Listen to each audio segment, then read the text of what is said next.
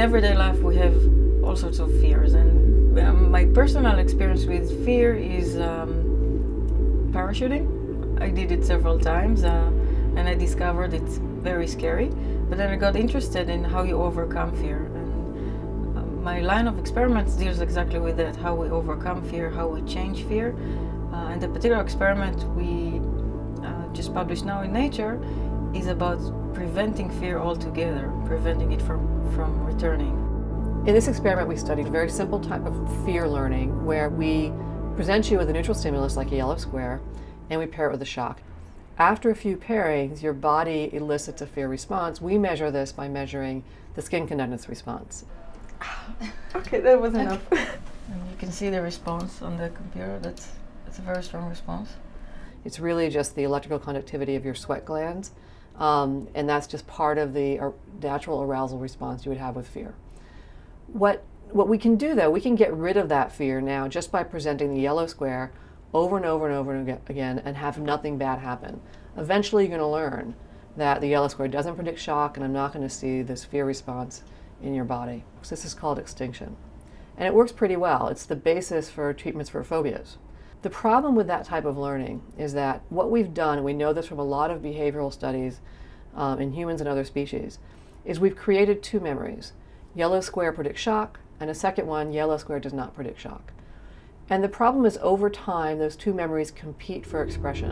And this is one of the big challenges in treating anxiety disorders. We can get people in the clinic to not be so afraid of things, but now you get them out in a stressful situation and all of a sudden those fears come back. It's the fact that we have two memory representations that are competing that leads this to happen. So what we found in our experiment is that the way to get around the problem of fear coming back is to remind the fear memory before we do extinction training. So to remind the fearful memory, we just present the yellow square again. This brings back the fear. Then we wait a little bit, and then we start with extinction training, which is presenting the yellow square again and again. This manipulation keeps the memory extinguished. It prevents the fear memory from returning. So the reason why it works is because we take advantage of a phase of memory called reconsolidation. And this is a process that happens naturally whenever we remember something. A nice way to think about it is like a file on your computer. You have a file a document you wrote, and it's stored. Then you open it, you update. You put in new information, then you save it and store it again. So now it's stored in a new form. It doesn't create a new file in addition to the old file. You have just one file, but now it's updated. So what we do is reactivate the memory. It goes into this phase called reconsolidation, which is basically the restorage of the memory. If we do extinction training at that time, it doesn't form a new memory.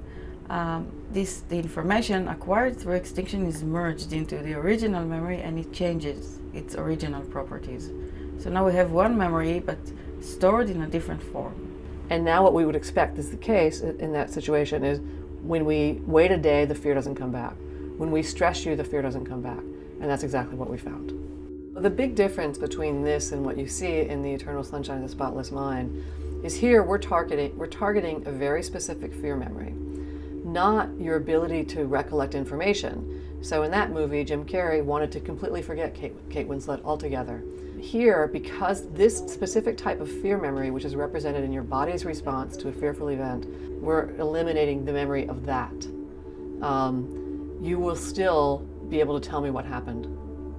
And you will still, have all of that information available, because that's another kind of memory we didn't target. And that's a good thing, because if you supposedly erase memories, you don't want to create blanks in your life that the whole parts are missing.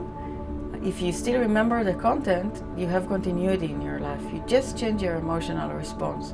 So the intrusive emotional fear doesn't interrupt your everyday life whenever you remember. You can remember, but it's not stressful anymore.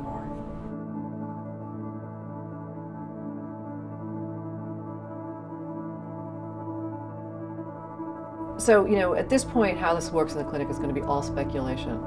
But what this data suggests might happen in the future is if you come into the clinic with a fear-related disorder like a phobia or PTSD, if we can understand how these memories are restored when they're retrieved, much as we did in this study, we then may be able to time our therapeutic interventions in such a way where we aren't creating new learning that's overriding those earlier memories, but actually rewriting them in a sense. If we can time that correctly so we can target these mechanisms, perhaps we'd have a more effective, long-lasting outcome.